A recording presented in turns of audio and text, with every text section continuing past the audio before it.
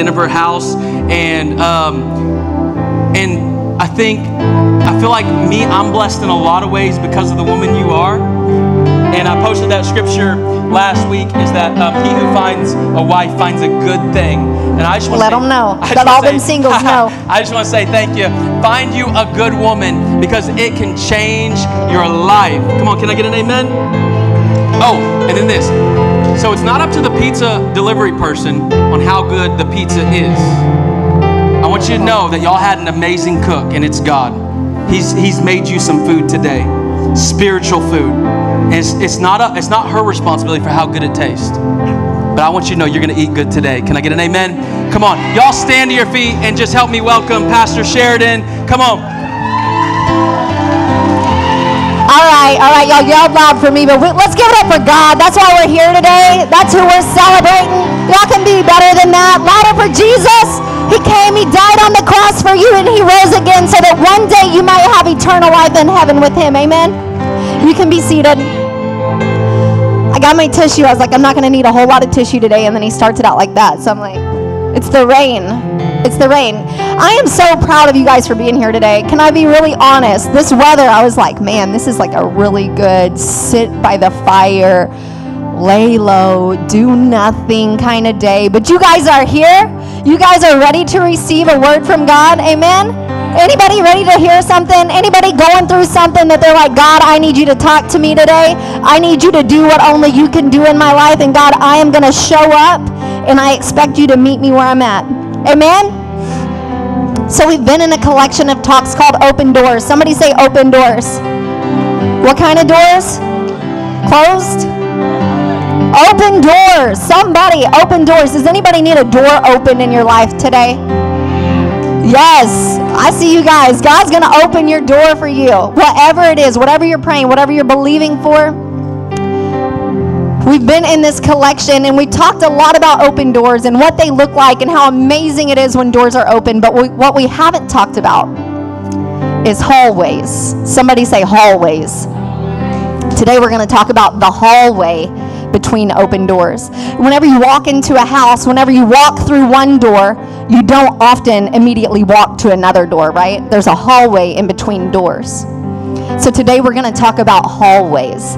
I know for me, whenever I walk through an open door that God has opened for me, I feel a sense of relief or a sense of success or achievement, like, yes, I achieved a goal. You know, a lot of times we're like, you know what, if I could just obtain this certain standard, if I could just finish school, I'll be satisfied. If I could just make this amount of money, I would be satisfied. I would be happy. I would be content. But the reality is, a lot of times what happens is we achieve that, and then it's not, but like 5 minutes later, we're like, okay, where's the next thing? Like, what's my next goal? What's my next achievement? We just skip over that one thing that we used to say is, whenever I get here, I'll be content. God, whenever I do this, I'll serve you. God, whenever you give me a baby, then I'll serve you. God, whenever you do this, then I'll do that. But the reality is we have to serve God through our hallway and through our open doors, not just when it's convenient for us, not just when it feels good, not just when we're on the mountaintop, but also when we're in the valley. Amen? You've probably heard the cliche, there's light at the end of the tunnel, or there's light at the end of the hallway. Anybody ever heard that? There's light at the end of the tunnel?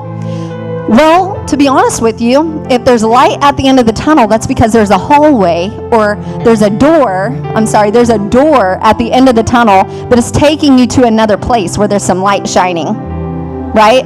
So it's not just a cliche, there's actually something about it. Can I be super honest? I really pride myself in being transparent with you guys. We want to lead a transparent church. We don't want to hide and beat around the bush per se, but can I just be honest? Are you guys okay with honesty, or do we need to sugarcoat for you? Do we need to make you feel good here? Can we be real? Can we be real? Anybody value realness? I'm going to be the same on the platform as I'm going to be in the street, unless you mess with my kids. That's not a joke. So anyways, but a lot of times when we're in a hallway, hallways can be hell. It can be hell because they're so hard. Sometimes when we're in a hallway, it's just so dark, or it's lonely, or you feel alone. like you honestly, like physically feel alone. Sometimes you can't even feel the presence of God in your hallway because really you might just be looking for the next open door instead of looking for God. Hallways are hard. The initial excitement you feel when you walk through an open door is outstanding. But once you step into the hallway, as you begin looking for that next open door, it can be far away. You might know in your mind what that next open door is supposed to be, but looking around, looking everywhere, it might be hard to spot it initially. I know it's like, to me, it's almost like a GPS. So like you're driving in your car and it gives you step by step, right? One turn at a time. Just like God, he gives you one door at a time. And so your GPS, once you make this one right turn, then it automatically updates, right? If you have a good Siri or you have a good whoever is guiding you in your car. Some people have like Brazilian accents in their car. I'm like, how did you change that? But whoever's guiding you in your car, as soon as you make that turn that it told you to do, it gives you the next update. And I know, like when we drive to South Lake or Dallas, it's like turn, exit, and then all of a sudden there's like 90 miles on this one highway. Sometimes in our life, we walk through this open door, and then all of a sudden, your 90 miles of hallway, or your 90 miles, your 9 years, your 9 months, your 9 days can feel like a lifetime to your next turn or your next open door. But can I tell you, when you're stuck in a hallway, it's really nice to know God's voice. The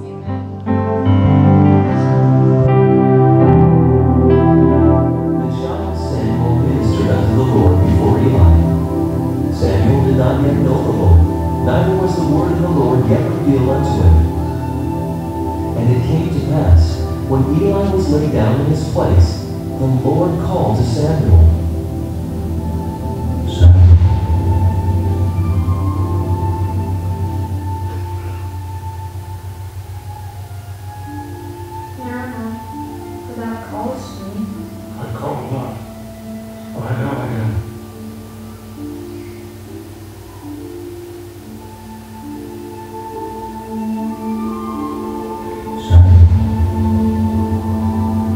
Twice more Samuel heard the voice and went unto Eli.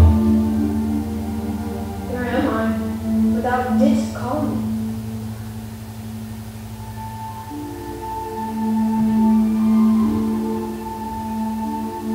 Samuel, go lie down. If he calls again, say, Speak, Lord, for thy servant heareth.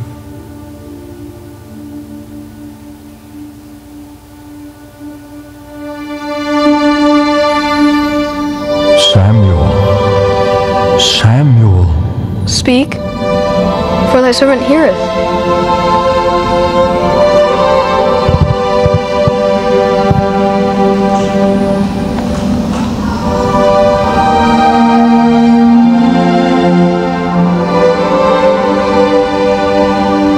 And Samuel grew, and the Lord was with him. And all Israel knew that Samuel was established to be a prophet of the Lord. You can find this teaching in 1 Samuel chapter 3. Write that down. I'm going to come back to it. But there's something about knowing the voice of God in your life, especially when you're walking in a hallway. For a while, my family tried to ban me from vacations. True story. Because it appeared as if every time I came back from a vacation, I was pregnant. Am I right or am I right? There's two options. Every time I came back from a trip, Sheridan's pregnant. 2 weeks later, positive pregnancy test. It's like true story. So Ava, Hawaii, come back from Hawaii, I'm pregnant. Cabo, right? Axel, Dallas, that was a pastor's conference. A couple years later, or we figured it out, and a couple years later, the XO marriage conference got us with Danny, and we still have no idea how Demi got here. I have no idea. I'm not really sure I was there. But in 2013, God opened up a door to my womb, and I would have 5 babies in 6 years. Somebody say, wow. That's what I said. I didn't realize it until hindsight. It's like, man, you really did have a lot of babies in just a few years. From 2013 to 2019, so many babies. But I can remember between pregnancies 2 and 3, I had to walk a hallway. Somebody say a hallway. Have you ever been mad at God? Anybody in here? Ever been mad at God? Ever blamed him for something? Maybe a loss of a loved one, just been mad at him. Ever cussed at God? Can you be really honest in here? You ever cussed at God? I see you. Yeah, okay, I'm not the only one. Thank you. You have, okay. Yeah, being really honest. Well, I have. I've done all those things. I had lost Elle about 2 weeks prior to this night. And Ava was 12 months and 2 weeks. 12 months and 2 weeks old. I had just put her to bed, and Eli was a police officer working night shift for our city. And I can remember I was all alone, and when Ava would go to sleep and Eli would be at work, that's when I would process my loss. For those of you that don't know, Elle was stillborn. It's my second baby. She was stillborn.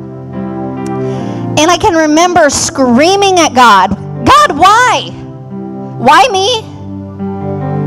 Why my baby?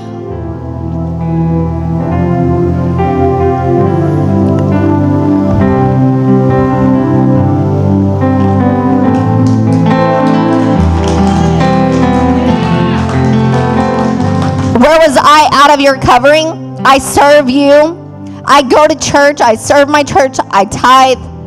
I do all the things. Somebody say, I do all the things. Do you ever feel like you do all the things? So why? I'm not going to cuss in here, but I cussed at him too. I was mad. I was hurt. I'm like, God, why did you let this happen? And I can remember in that moment when I was standing in what I now realize, hindsight, was a hallway between open doors. I asked God, why did my Elle not get to stay with me? And he said, remember how you prayed to me every night? And I'm like, yeah. And? He's like, every night you pray, use me. I'm willing. Use me to reach people for you. And he said, I am a God who answers prayers. And I'm going to use you through this. So many people will be touched. And so many people will see me in you. I only am using you because I know that you will lean on me to see you through this. And we would get through this together. Now, God didn't cause the death of my baby, but can I tell you all the things that the devil sends out to attack us, God will turn it around and use it for his glory somehow, some way.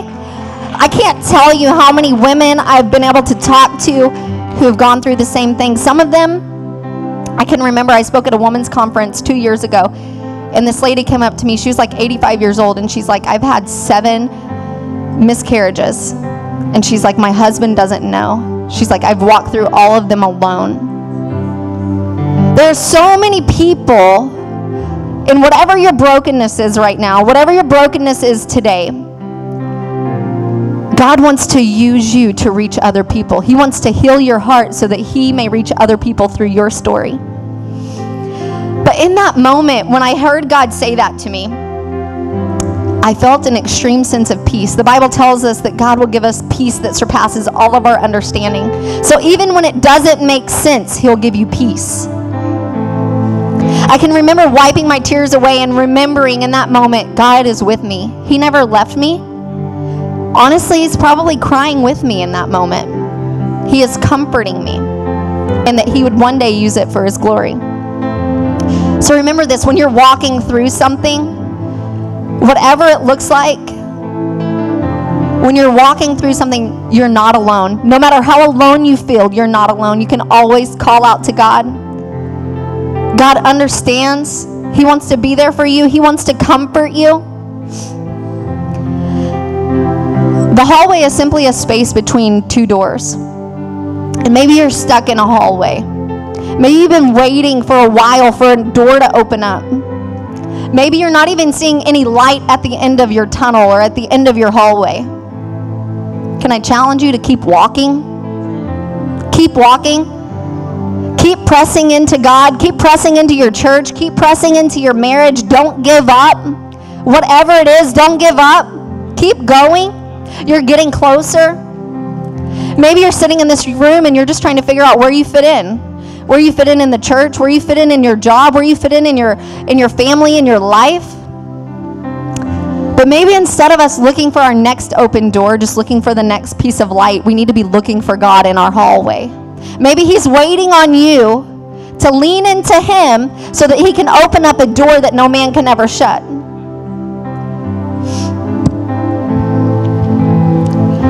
You know, we have to truly commit to God. We can't be half in. We cannot be half in on God. Maybe you only seek God when you want something from him. You know, a lot of times when things are good in our life, when they're good in our marriage, when they're good in our bank accounts, when everything's good, a lot of people won't come to church then. They're like, I'm good. I don't need God. And then when all hell breaks loose, they're like, you know what? I need God. Let me go back. Let me go back. And then they come back and they get healed. God heals their heart, heals them, sets them free of whatever it is they're going through. And then they turn their back again. I challenge you to be truly committed to God. Even when things are good, keep serving him, keep loving him, keep seeking relationship with him. You know, I know Pastor Eli mentioned about worship team auditions coming up this Saturday, 9 a.m. I believe here. But, you know, I was thinking, Raina, you'd be surprised how many people in this room can really sing.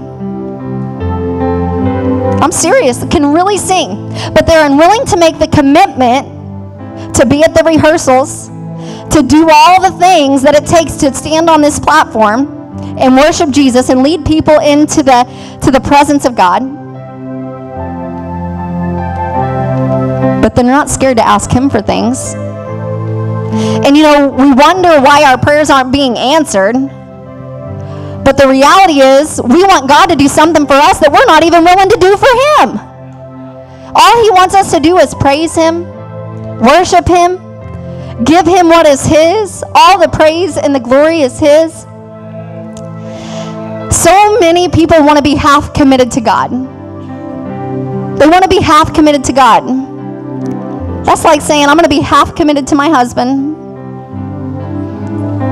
I'm going to be half committed to my wife. That don't work. Let me tell you about it. It ain't going to work. It's going to be over. Imagine if your spouse is only half committed to you. Not happening.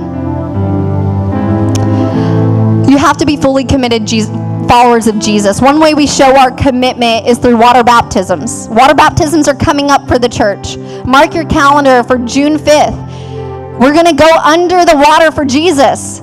It's a way that we show our public declaration, proclaiming that Jesus Christ is our Lord and Savior. June 5th here at the church. You can sign up on the QR code.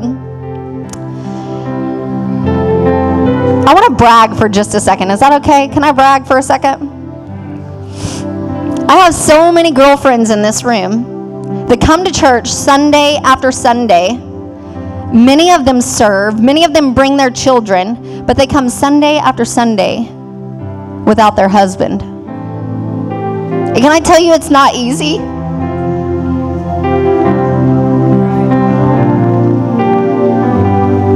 The amount of strength it takes to get up when you see them sleeping, or you see them making like a nice breakfast, or it's hard. The strength that it takes to believe that one day they'll come with you. They will. Don't give up. The commitment, you guys, and if you're guys in the room and you're coming without your wife, this is for you too. The commitment that you're giving to God, you're leading your house for Jesus. I know the Bible tells us that the man is the spiritual leader of the home, but when your man isn't rising up and following Jesus, you need to step in and spiritually lead your home until he's ready. To give you some hope today, there was 2 years of my marriage that I came to church alone. Eli was consumed in work. I brought my babies. I served my heart out in kids ministry. And My husband's a pastor of a church now, y'all. We pastor this church together. If God will do it for my marriage, if he'll do it for my husband, he wants to do it for yours. Don't give up. We might be launching you into your city to launch a church. Just keep praying, keep believing for them. I feel like today somebody needs to hear that God is gentle.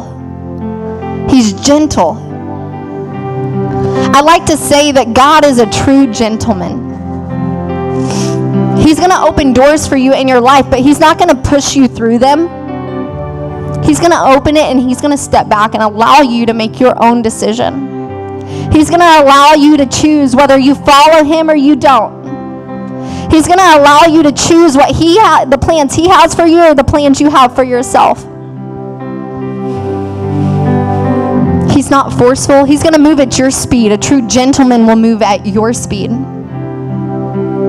He's not pushy. Just like with Adam and Eve, he said, you know what? These are the rules. These are the boundaries. This is what I would like to see happen in your life. This is what I would like to see happen in your life. This is what he's given us to guide our life is the Bible, the Word. He gave Adam and Eve one rule, and they could do whatever else they wanted to do. They didn't even really have to work. They just picked their food. He said, don't eat from that tree. Anything else in the garden, you can have it. But he gave them the freedom to choose. The love of a father is gentle. I thought in honor of the message last Sunday, I didn't get permission to show his nipple, so disregard the nipple. I didn't cover it. But the love of a father is gentle. God is gentle with you. A lot of times you're not going to feel him on you in a way that's like uncomfortable, but like you'll just feel his presence. He wants to hold you. He wants to comfort you. Can you imagine if it was, I know they did this back in the day, whatever the day is, you can figure out the years of this, but whenever you didn't get to pick your spouse, but it was picked for you and like you're forced to be with this person forever and you're forced to love them. Imagine if that was the case. Thank God we get to choose who we love. We're not forced into a certain marriage. Wouldn't that stink? At least you get to figure out if you're compatible. God is going to open doors in your life, but being the gentleman he is, he's going to allow you to choose whether you walk through it or not. I want to go back to the video I showed you in the beginning of Samuel and Eli. God was calling out to Samuel. It's 1 Samuel 3:1. That's where it begins. And Samuel thought that Eli was calling him, but in fact it was God. When we don't have relationship with someone, we might not recognize their voice. But if we do have relationship with someone and they call out to us, I know my kids, they can say mama on the phone and I'll know exactly what kid that is. It's because we have relationship. It's because we talk to each other. But if we don't have relationship with them, I'd be like, who this? Y'all say that? No, okay. Who's this? It's your car extended warranty, no? Somebody always calls from a random lot number, and it's spam. Now they're really good at it. But whenever you don't know them, whenever you hear their voice and you're like, I have no idea who this is. They know my name. This is awkward. It's really good to know the voice of God because he wants to lead you and he wants to guide you and he wants to tell you things and he wants to speak to you. He wants to be your friend. But if you don't know his voice, you're not going to be listening. You're going to think it's other things, other distractions. Often whenever we think of God, we think he is alpha. He's all man, right? And he's just this macho man. He's aggressive and he is all powerful. And so when we think of him, we think he speaks with the sound shattering voice and just, But the reality is the Bible actually tells us in 1 Kings 19:12, it says God speaks in a still small voice. So if you're in a loud place or you're in a distracted place, it's going to be really hard to hear God's voice, especially if you haven't learned the voice of God in your life. In John 10:27, it says, my sheep hear my voice, and I know them, and they follow me. It's going to be really hard to follow somebody that you don't know his voice. I challenge you to get to know God. He wants a relationship with you. He doesn't want to use you and abuse you. He wants to know you. He wants to love you. He wants to provide for you. He wants to be there for you. He wants to comfort you. He will never leave you nor forsake you is what the Bible tells us, and I truly believe that with all my heart. I believe everything in this Bible is true. From the beginning to the end, Old Testament and New Testament, it's all relevant. You know, he doesn't want it to be a one-way relationship. When you only call him when you need something, whenever you only pray to him when you're desperate. Can you imagine, ladies in the room, little kids, cover your ears. Could you imagine if he only called you when he needed something from you? It ain't about to play. We want relationship. We want you taking the trash out. We want you doing the dishes. We want you sweeping the floor. Don't just call me when you want something. Right? He needs to take the trash out, right? Okay. No trash. No, he wants a two-way relationship with you. He is a God that gives and takes away. He wants to know you. He wants you to know him. And some ways to get to know God is to read your Bible. Read your Bible. The Bible is God-inspired, but it was written by man. God spoke to men, and they wrote this for us, for you today. God knew you would be here today. He has a purpose and a plan for you.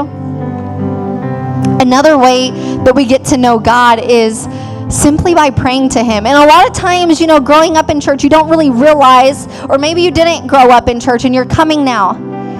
A lot of times we think prayer is just praying to God. But it's praying to him, and then it's allowing a moment for him to speak back to you. Maybe you pray about a certain situation, you're like, in Jesus' name, amen, and like then you go doing whatever you're doing. You didn't even give him an opportunity to speak to your prayer, to speak back to you, to give you wisdom and give you guidance and answer a prayer. I challenge you, the next time you pray, take a few moments, whether it's 30 seconds or 2 minutes, and just sit there. Silence. Turn the TV off. Turn the radio off. Close your eyes if you have to. Don't scroll Facebook while you're doing it. Close your eyes and just say, God, speak to me. Now, you might not hear an audible voice being like, my child, you know, like we see, thou shalt. You don't have to pray to God and thou shalt. That was, what is that, King James Version, Dad? You don't have to pray in King James. You can just talk to him like I'm talking to you right now. He wants to know you. He wants relationship with you. It's not to be fake, but he wants to speak to you. He wants to guide you to your next open door. He wants to prepare you in the hallway. He wants to be preparing you for what's about to happen when you walk through this next open door. He genuinely wants relationship with you. He has more for you. He has so much more for you, but are you willing to pursue relationship with him so that he can guide you so that you're prepared for the next open door? A few questions I want you to think about as you're in this hallway or as you're approaching the next open door. Maybe there's an open door on the table for you right now, and you're like, am I supposed to do this, or is this a distraction? Or like, you know, these next 7 points I'm going to make are to help you identify if this next door is from God. Number 1, does it line up with Scripture? This is really good to write down if you're taking notes. Write this down so that you can go through this the next time you're about to make a decision. Does it line up with Scripture? Hebrews 4:12 tells us, for the word of God is living and powerful. It is sharper than any two-edged sword, piercing even the division of the soul and the spirit, and the joints and the marrow. And it is a discerner of the thoughts and the intentions of our heart. Number 2, is it an answer to prayer? Is it something that you've been praying for that now God has provided an open door for? Or is it just a random, like, just fall in your lap thing? Is it an answer to prayer? Mark 11:24 says, therefore I say to you, whatever things you ask when you pray, and you believe that you receive them, you have to have some faith when you pray, you will have them. Number 3, has it been confirmed by wise counselors? Who is around you that is a good influence, that believes in God? That you know you can take it to them and they will pray about it and they'll let you know what they feel like God is saying. If you don't have any wise counselors in your life, I challenge you to join a team. Here at the church, as we join teams, we join in community with one another. We have people that we can come to when we're going through something. We have leaders that we can approach and say, hey, as my leader, would you pray with me? Would you be there with me? Would you just help me hear from God before I make this decision that could change my life? Number 3, has it been confirmed by wise counselors? Proverbs 28:26 says, he who trusts in his own heart is a fool. This is the Bible, y'all. This is the Bible. When you read it, it's pretty good. But whoever walks wisely will be delivered. Number 4, is it uncomfortable? Is this open door uncomfortable? The Bible tells us in John 15:2 that every branch in me that does not bear fruit. You might have some bad relationships right now that are not bearing fruit. Every branch in me that does not bear fruit, he takes away. He cuts it back. He cuts it off. And every branch that bears fruit, he prunes so that it may bear more fruit. Is it uncomfortable? Number 5, is it causing you to rely on God? If it's not causing you to rely on God, if it's something you can do on your own, that's a thought. Like, is this something just so easy that you can do it? Or is it something you're like, God, I need you. I'm stepping out in faith. God, I don't know how this is going to turn out. Is it causing you to rely on God? Psalms 18:2 says, the Lord is my rock and my fortress and my deliverer. My God, my strength in whom I will trust. My shield and the horn of my salvation, my stronghold. God wants us to depend on him. You know, I've heard a saying that says, like, God will never put more on you than you can handle. I don't know if I really agree with that necessarily. I think he puts enough on you for you to depend on him. You were never meant to do this on your own. You were meant to walk through life with God. He created you. You are his perfect creation. And you're not called to walk through it without him. Just like our kids aren't called to raise their self. Number 6, does it bless others? Does this open door bless others?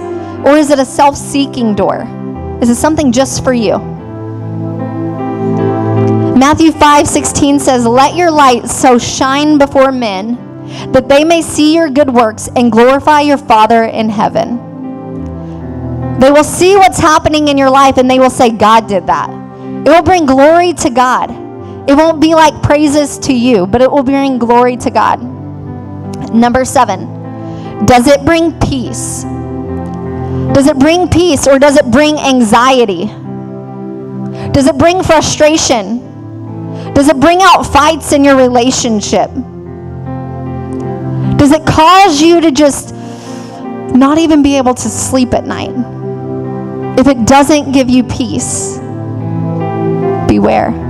The Bible tells us in Jeremiah 29:11, for I know the plans I have for you, says the Lord.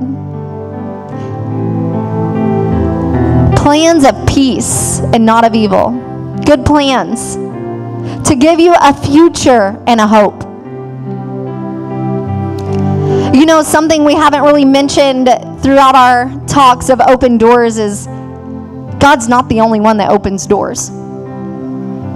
God is not the only one that opens doors. Shocker, I know. But the devil also wants to throw some distraction doors in your path too.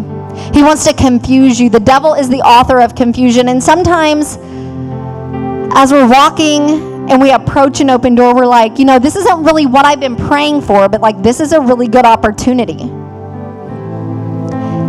And the reality is maybe it's not a bad thing, but it's not the thing that God called you to do. It's not your purpose. You're not going to achieve all the things that God has called you to do whenever you walk through this easier door.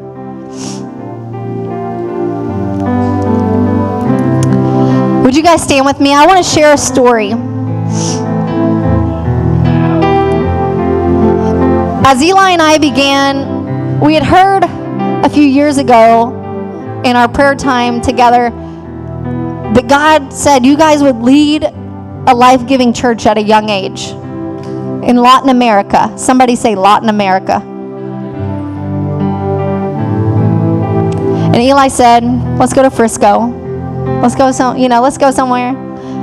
Like, what about Lawton?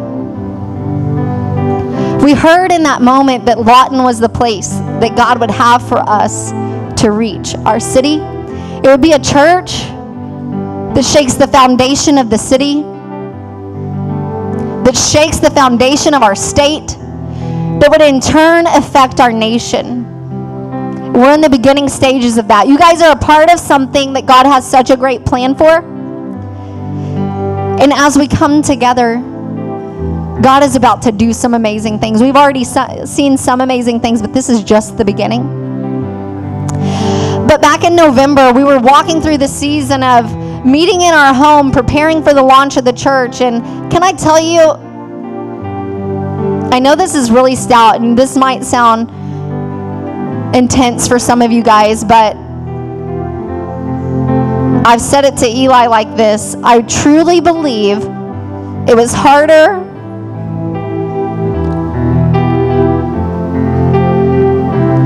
in this season of launching the church than this season of losing a baby.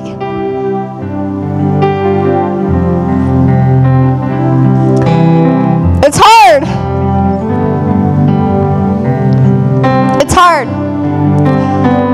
What you're going through right now, it's hard. Your spouse might not even know what it is that you're struggling with. It's hard.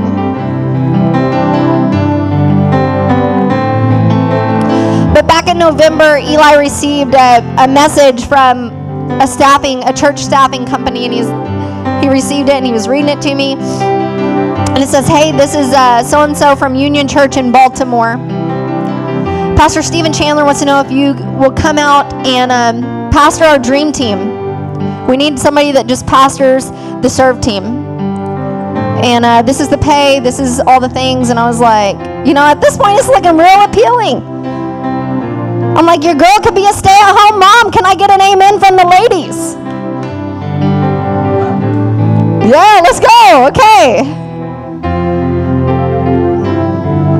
It's not a bad job. It's not a bad position. It's not a bad thing that's going to take me to hell, right? But I knew what we'd been praying for. We'd been praying that God would open up doors for the church to launch in Lawton. And immediately, Eli and I knew when we read the message, as much as I wanted to entertain the thought of potentially moving to Baltimore and being a part of Union, that's not the plan that God had for us.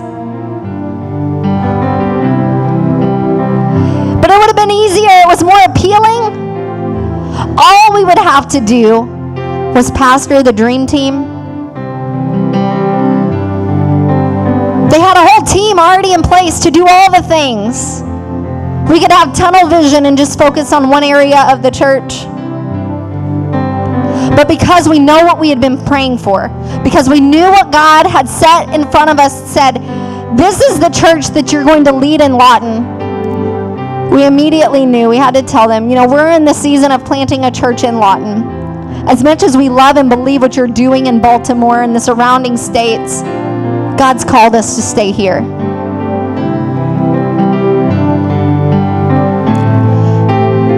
There might be some distraction doors in front of you right now, and you might actually be considering them. I challenge you to go through those 7 points. Is this something you've been praying for? Does it bring peace? Does it bless others? Is this your purpose? Is this what God created you for?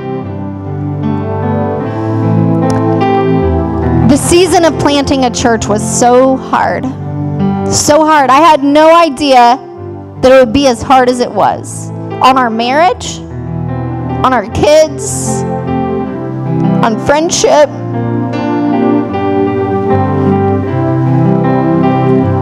I had a friend tell me, she said, Sheridan, she said, I want to challenge you. She said, whenever you pray, because we were praying, God, open some doors. Do what only you can do. God, open some doors. She said, you should pray that if this open door isn't from God, that he'll slam your fingers in the door. I said, too easy. I'll pray that. So I started praying it. Can I tell you that some doors were slammed on my fingers and your girl's hand was hurting come January 20th? God slammed doors, and we tried to go back and be like, hey, you know, you wrote this contract. You have this commitment. You need to open the doors back up to us. Not budging, not taking our phone calls, calling all kind of places to see if we can launch there. But our fingers have been slammed in the door. That told us that God said, no, this is a distraction door. You need to be praying right now that God will slam your fingers in the doors that are not opened by him.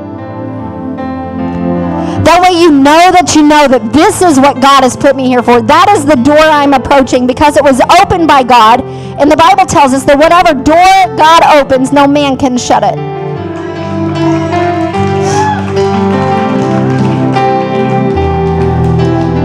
Needless to say, we let Union know, we're staying here. We love you. Thanks for the opportunity. And I don't know who you need to let know. But thank you for the opportunity, but God's called me to something even greater. We could have made a difference at Union Church, but we're called to shake the nation from Lawton. God is calling you to shake your home. He wants you to shake your workplace. You are there for a purpose, on purpose. Wake up and see your purpose. It's not an accident. If everybody would close your eyes and bow your heads.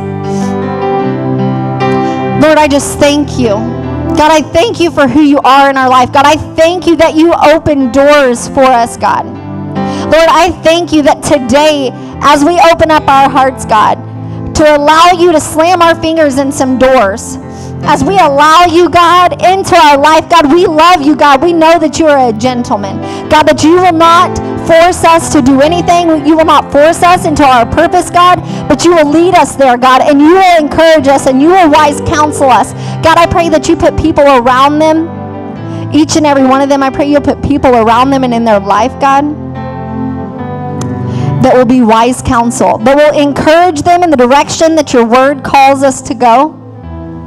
Lord, I pray any confusion that they have in this hallway that they're in or approaching an open door, God, I pray that you'll remove all confusion.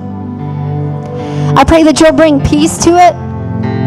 I pray that you'll bring clarity to them in their hearts, God. I pray that as you open up doors and you close other doors, they will know exactly what their purpose is from you. In Jesus' name, amen.